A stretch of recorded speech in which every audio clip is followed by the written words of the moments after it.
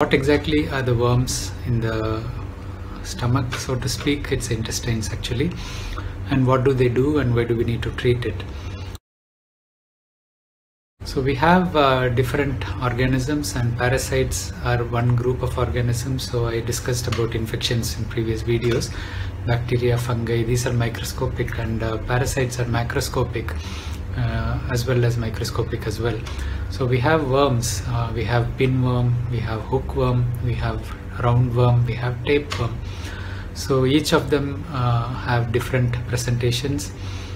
For example, the hookworm is responsible for anemia because it sticks onto your intestinal wall and it takes blood, and once it releases, the blood leaks from the bite site, so you lose blood, and so the anemia is very common, and iron deficiency, because it usually happens in poor environments